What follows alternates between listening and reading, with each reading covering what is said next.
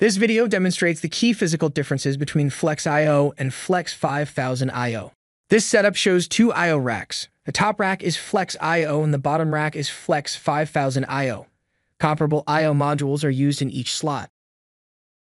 As seen here, the Flex I/O and Flex 5000 I/O form factors are similar.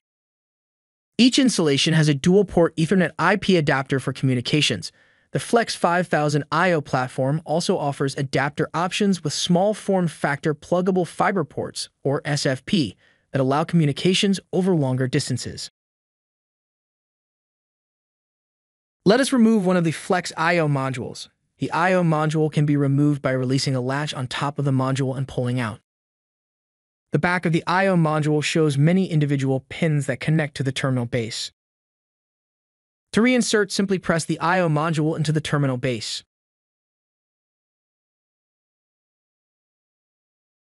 Next, let us add a new terminal base.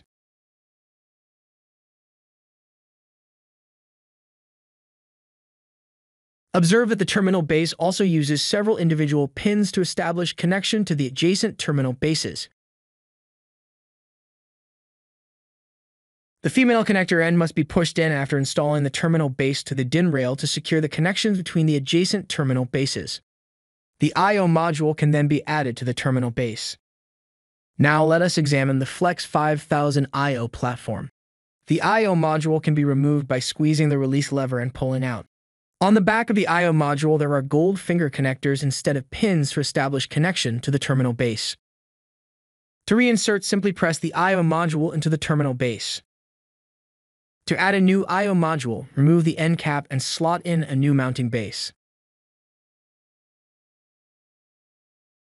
Observe that the mounting base uses rigid backplane connectors instead of pins to connect to adjacent mounting bases.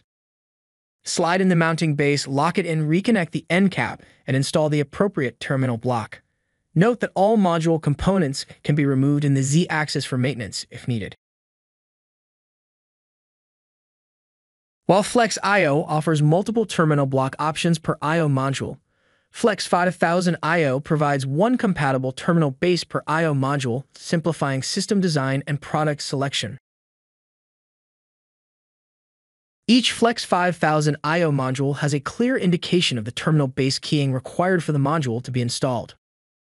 We will now insert the new I/O module to the mounting base.